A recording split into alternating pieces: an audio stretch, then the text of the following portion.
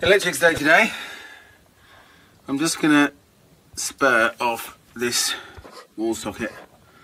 Just gonna attach a wire to these three and stick it down one of those holes, and then run it out through the back of the wall.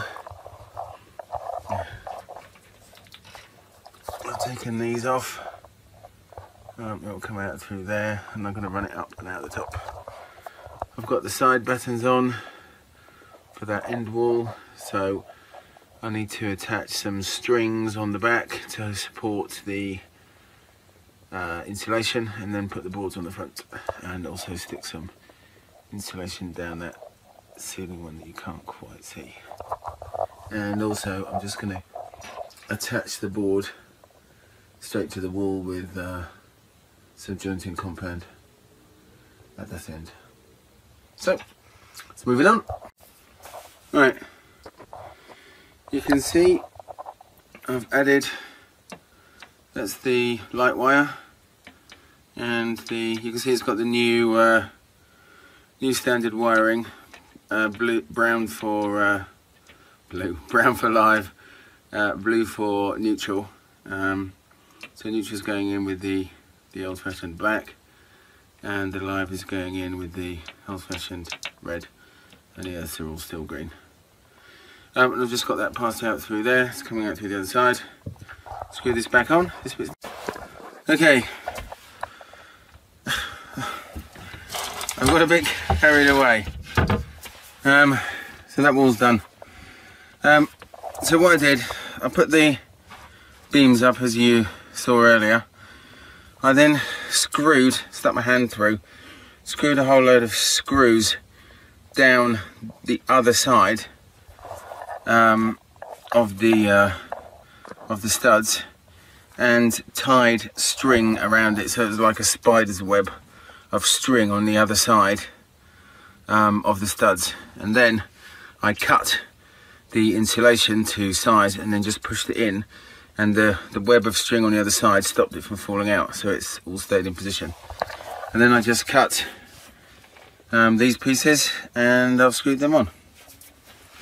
Now, one thing I did on this side, in order to give this some support, I screwed a piece of 2x2 into that wall to give this something to bond onto.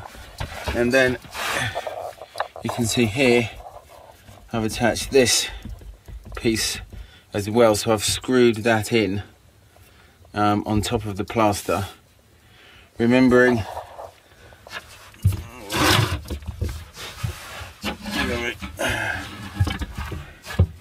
I laid the level across this plank, and remember to put a piece of plasterboard in there so that this is set back by the width of the plasterboard. You don't want to set this level and then you've got the plasterboard angling down, so remember to leave a gap for the plasterboard. So I just put a couple of screws in there. It's not holding a lot of weight. So that's that there. Put the insulation in here, and now I'm just about to fit this last piece. So that last piece is screwed in. Just got this piece to put in. So you can see that's there. That piece of wood is in the way, so I just made a mark either side of it, the top, push it up, make a mark at the bottom, and then just extended the lines down, drawn across the bottom. I just cut that piece out.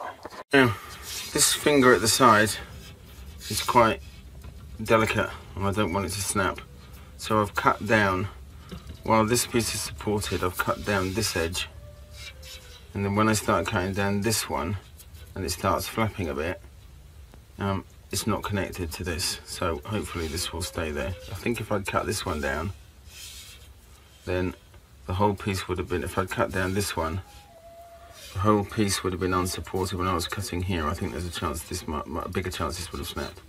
So I've cut that out. It's now disconnected. Nothing's going to impact it unless I bang it. Right, and that's it. We've got to put I'm going to put some plasterboard along the top there. Actually no, I'm just going to tape it.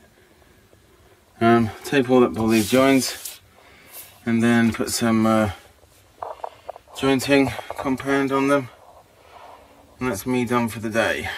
And then plaster it, skim it tomorrow.